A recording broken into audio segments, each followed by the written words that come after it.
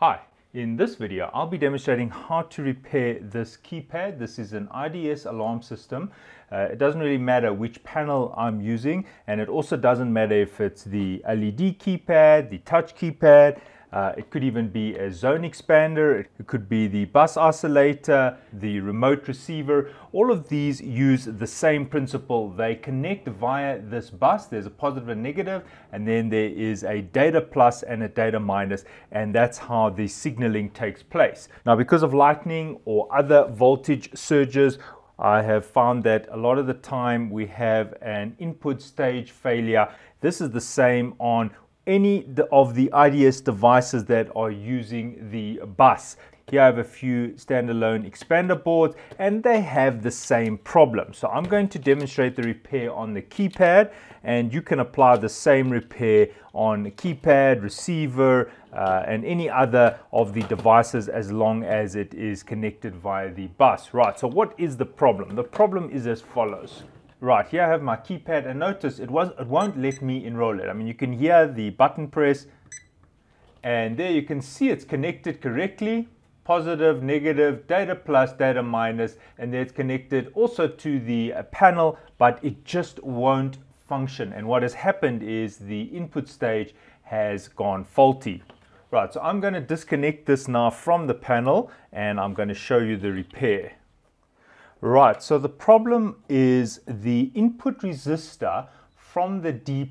Now, I've disconnected the power, so don't worry about that. So from the D+, it goes through a 10 ohm series connected resistor, then it goes to a diode. Right, then from the D-, it also goes through a 10 ohm SMD, surface mount device, surface mount resistor, and then also to a diode.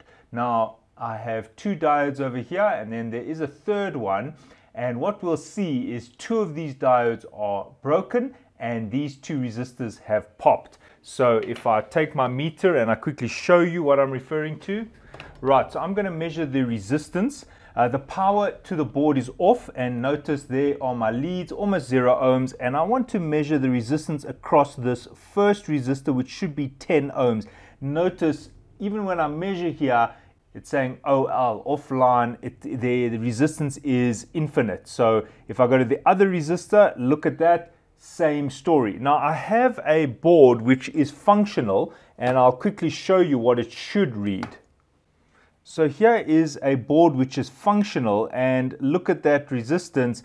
There's my 10 ohms, and over here there's my 10 ohms. So immediately I can see that those two resistors need to be changed. Now the next thing is this diode, one diode there, one diode. So there's a few diodes here. Sometimes it's the 2, and sometimes it's actually just the 1. I've had that as well. Okay, so I'm going to do a diode test. A diode is, think of it like a one-way valve. It allows current to flow in only one direction. So over here I've got a diode, and I'll quickly demonstrate the test. So the diode has a direction. The black stripes telling me that that is the negative side. So if I want to see if the diode works, I'll put the positive on that side, and the black stripe goes with a black lead. Now I'll just put it onto diode test, and there you can see my meter saying 0.57 volts. In order to get this diode to open, I need to forward bias it with just over 0.57 volts. That means it will conduct when I have 0.57 volts. But now when I reverse the diode, notice that the diode does not conduct. So it is closed because my meter is applying about 2 or so volts, and it is not conducting. So this diode is functional. That is how the diode is supposed to operate. Now let's have a look at the circuit. So I'm going to put the positive there on that side and the negative over there. And notice the meter, it's saying it's a dead short. So what has happened is this diode has shorted out. It's become a dead short. Let's look at the one next door. Same problem, and the other one, all of these diodes are dead. But we might find that when I disconnect the one, the other one is fine. So if I compare it to the board which is functional, notice there 0.677. So that's also acceptable. Usually to forward bias a diode, it's about between 0.55 and 0.7 volts. So that is fine. And let's look at that one. also fine, and let's look at that one, also fine. But very important when you're doing the diode test, flip the leads around and test it again.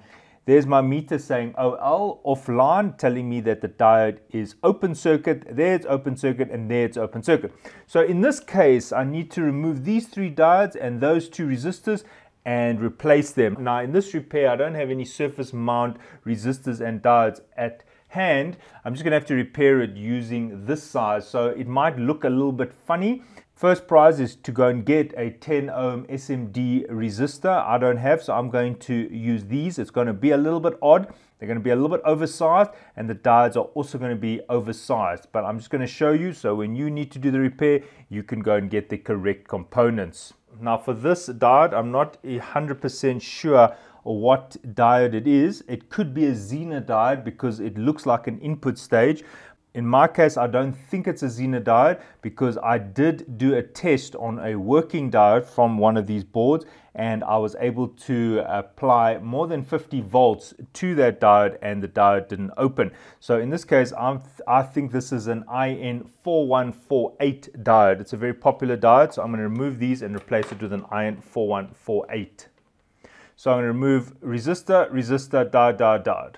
Now you will need a soldering iron to do the repair.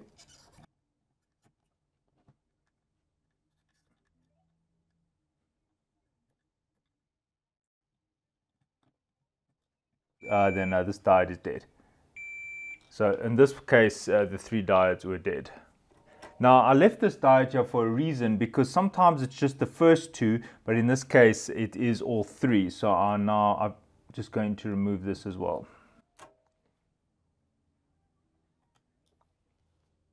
Now I have this faulty receiver board. What I've done is I've just removed 2 of the SMD diodes from here, and there's another 2 over here. So I'm just going to remove these. So in this repair, I'll also be able to use one of these SMD diodes, or maybe even 2, just to make it a bit neater. Okay, I managed to pull off 3 of the diodes from another board, and there you can see my little test, 0.5, and if I swap the polarity, you can see that it's an open circuit. Same with this one, and if I swap the polarity. So these 3 diodes are functional, and I'm going to use these instead of the larger ones because it would be a little bit of a mess putting these big diodes over here. So I'm going to use these SMDs. Now just before I do the repair, I do want to just measure the other resistors around here just to see how bad the damage was. There's a 10 ohm, and over here there's a 10 ohm, so those are functional. And then I'll also just measure between these 2 pins on this IC, and there it's in the mega ohm range. So this IC input stage has not been popped, so I can now continue. You will only be able to get a fair measurement once you've removed some of the components, particularly the diodes. So now I can insert the diodes and quickly do the repair. Right, so that's not the best job, but the whole bottom row here is all connected to each other. So it doesn't matter if it's a bit skew, because that is connected to that, which is connected to that. What's more important is that the tops are not touching each other, so they are now complete. Now I just need to add the 2 10 ohm resistors.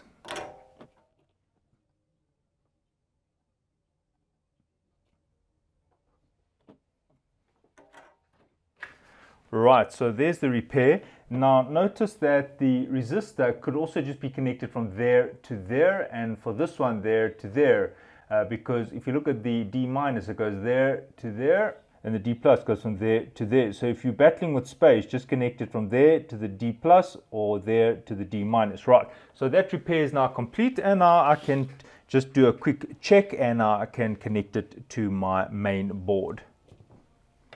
Right, so there it says version number 2.2, it says busy, but it should allow me to enroll it any moment from now. There we go. So it's actually remembered the settings, so I can now use this keyboard. And just to show you the keyboard is working, I'm going to remove this resistor here, which is the panic resistor, and you should see the keyboard operate. Yes, see there, P1 alarm. So this is the keyboard. So this is the repair, and there you can see the wiring over there. Right, I just put some tape here just in case somebody's rough and depresses the resistor. As you can see, if I depress the resistor, I don't want the wire to short out anything.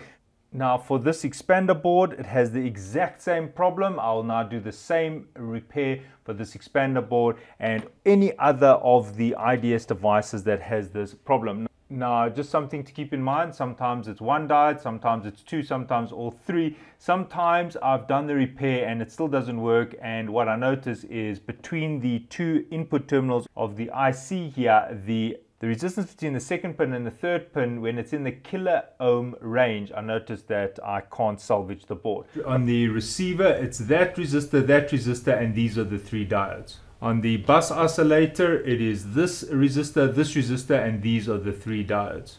On the expanders, it's this diode, this diode, this diode, and this resistor and that resistor. Lastly, I just forgot, some keyboards are different. You can see there's the one diode, there's the one diode, and there's the other diode. I've already removed the resistor from there to there and the resistor from there to there. So you can see if you just follow the track, so from D plus it went through the resistor and then it comes to that diode.